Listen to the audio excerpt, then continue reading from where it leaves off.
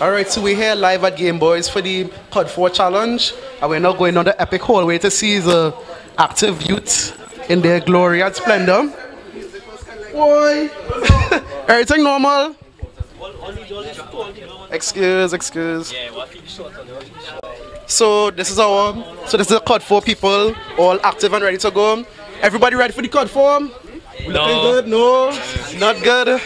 I don't know, some people nervous, some people not nervous. Team of one, yeah. Team of one, Yeah, Paro. well, no members from EX showed up today, so it's just me.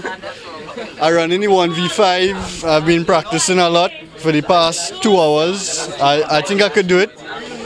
I think the team to watch out for is Game Boys, but I could handle them. You heard it first from Paro, team of one. I could handle them in the 5v5. Just me, yeah. I could do it. Only Paro. Only Paro. I could do it. Oh shit, sorry. No, that's okay, don't worry, that's cool. TM1 gave me some good strats. He told me, look at the guy,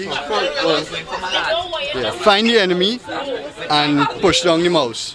That Simple. I mean, Ice Frog had told Hero to send some advanced strats to me. I can't discuss that on the camera, obviously. Clearly, you know, there's pro stuff, you know, members only. But I think it could help me win the 1v5, yeah.